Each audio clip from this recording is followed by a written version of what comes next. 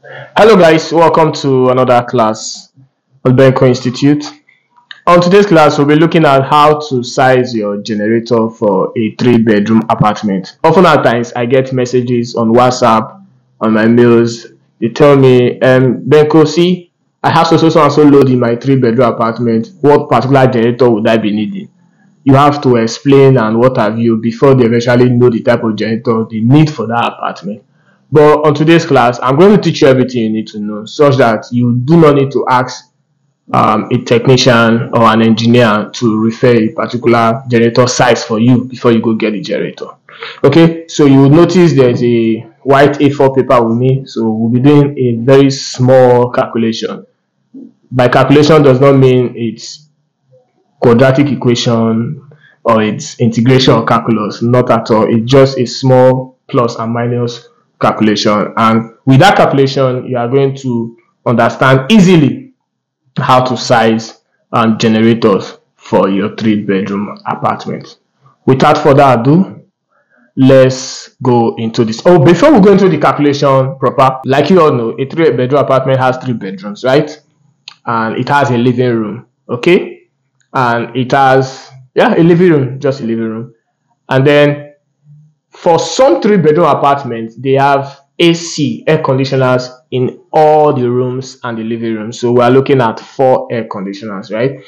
And then they have lighting points, and some living rooms have fans. Okay, so we'll be putting all this into cognizance. As a matter of fact, I'll be using these loads to assess or to better know the generator we'll be needing. So you may not have this load in your house, but with this calculation, you'll be able to tell. Okay, just pay attention, watch this video to the end, and you will get the best this video have to offer. Without wasting much of your time, let's dive straight into the calculation that will involve this A4 paper. Stay with me. First thing first, you get an outline in form of a table. Okay, you outline your appliances. Okay, you get the power rating of the appliance, and the quantity, and of course this will now give you total power. Okay, so in a 3-bedroom apartment, what do we have? Let's start with the air conditioners. In a 3-bedroom apartment, let's assume we have air conditioners for all rooms, the living room and the 3 rooms. So we're looking at 4 air conditioners, and because your room is very small, they may go with a 1 horsepower air conditioner. So we have air conditioner first, air conditioner, and okay, they may go with 1 horsepower, that is the same as 746 watts. Okay, we'll be using watts for this calculation. Okay, for all 4 rooms we have 4 air conditioners. Okay, that's 4 air conditioners.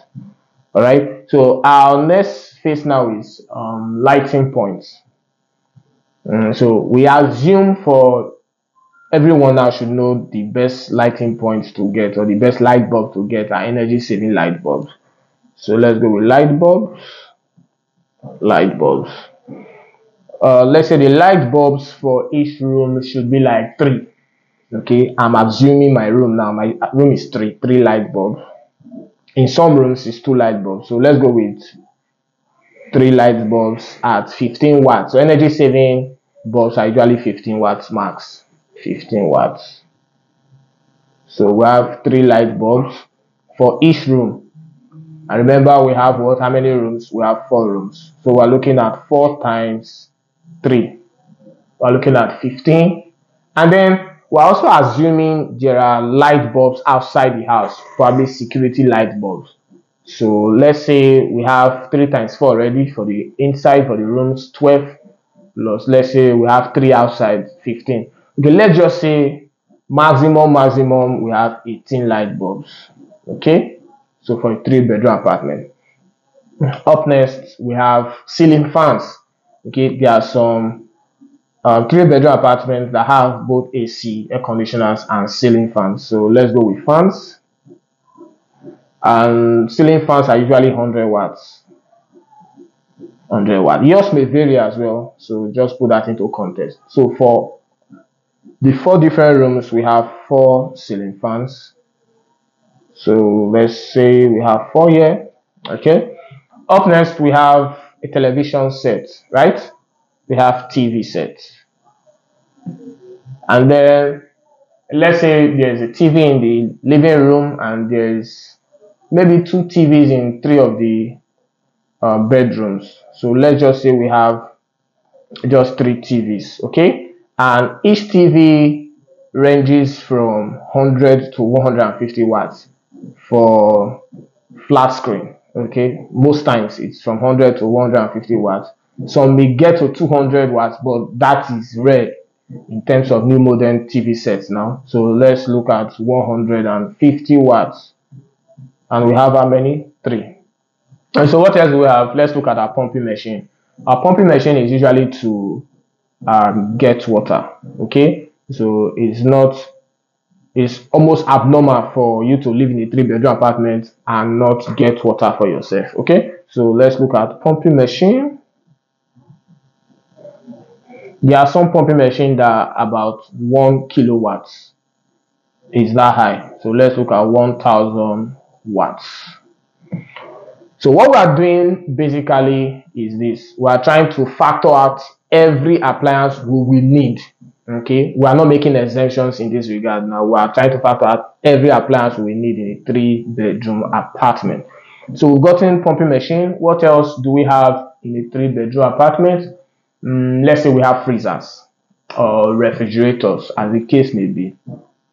Okay, let's say we have freezers. Let's use freezer. Let's use the chest freezer.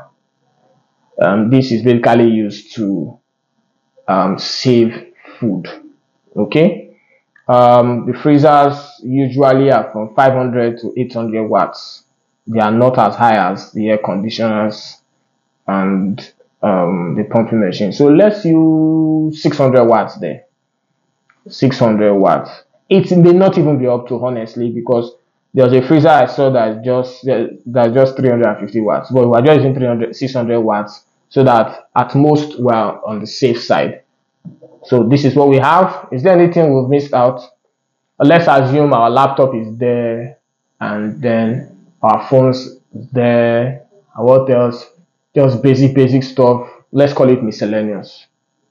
Okay, miscellaneous. Let's just say miscellaneous is like 300 watts. That includes our laptops and our phones. Okay, so what we need to do now is to look at the total power. Conditionals, we have 746 watts times 4. 746 times 4. We have 2984. 2984 watts. Okay. And we have light bulbs. We have 15 watts light bulb times 18. 15 times 18. We have 270 watts. That is why it's necessary to get energy saving bulb. Otherwise, for a incandescent bulb, the regular bulbs, this will be way higher. So we have fans, which is 4 times 100 is 400 watts. Okay, and we have 450 watts here. Let me just do the calculation so you see it. So that's 450 watts. 150 times 3. We have 450 watts here. Okay, and then we have 1000. We have 600, okay, and then we have miscellaneous. Okay, what we just did was to multiply this by this just to get this. And of course, miscellaneous is 300 watts, one quantity of miscellaneous. All right, that said, total power would be a summation of all this. So what we have now is this 2984 plus 270 plus 400, 450, 1000 plus 900 plus 600 plus 300, that's 900. So we have a summation of 6,004 watts. This is the total load we have in our 3-bedroom apartment. And then for some people, what they usually do is when they sum up the load of the apartment, they just go ahead to get a generator that is rated 6,000 watts. But as a technician with overtime experience, I am always against that. Okay, I always factor efficiency into play. I always factor room for expansion, and I always factor longevity of the generator. These are the 3 factors I usually look at. When I tend to refer a particular rating of generator to my clients. So let's get the exact rating. So this will now be called the exact rating. Sorry for my, I feel my handwriting is so poor. I don't know. I hope you guys can see this.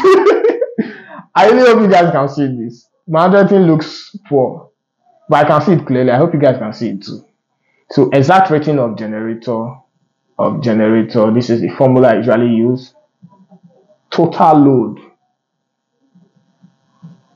plus 30% of total load. Total load. So what this means is this is now 6,004 plus 30%, which is 30 over 100 times 30 over 100 times 6,004. Okay. So what do we have? 6,004 plus 0.3 times 6,004. 6,004 plus. Originally, it would have been easy for me to just get the direct answer, but I'm trying to make sure you guys follow the equation easily. So what we have now is 1801.2. So automatically, the exact rating of generator we'll be needing is this. 6004 plus 1801.2. So what we have now is 7805.2, approximately 7805. So this is like 7.8 kilowatts. Okay, knowing fully well that 1000 watts is equals to 1 kilowatt. So the exact rating of generator we'll be needing is 7.8 kilowatts. Alright guys, thanks for staying with us till this very part of the video. I know you've learned a lot. If you've seen this part, if you have seen this part currently, that shows you've learned a lot. So we'll be needing a 7.8 kilowatt generator to power all the appliances in our apartment. Okay, this is almost 8 kilowatts generator. But there is a caveat. As much as I've been able to analyze all the load in your apartment, it is also significant to note that not all loads will be on at the same point in time, and that is where analogies come into play. For some persons, they may not be able to afford this 8 kilowatt generator. Why? Because it is expensive. So what do? You take cognizance of your most essential load. What load would I be using when I am on generators? If I won't be using my AC when I'm putting on generators, you strike that out. If I won't be using my fans when I'm putting on generator, you strike that out. For me, freezers, pumping machine, TV sets, light bulbs are essentials. Okay, AC may not be essential because you can switch to your fan. Some other things may not be essential, but the essential parts, you sum them up and use that to calculate the generator you would need. But please and please note that the generator you will be needing after striking out some loads will be significantly smaller than this one. And what you should also notice, you must at no point put on extra load on that generator, otherwise you will damage the generator. So that is why most times, because I know some clients or some consumers may not every time take those precautionary measures, I just advise they go for a bigger generator that can serve all their loads even when everything is on at a particular point in time. Is that understood? So there's something I've noticed that some people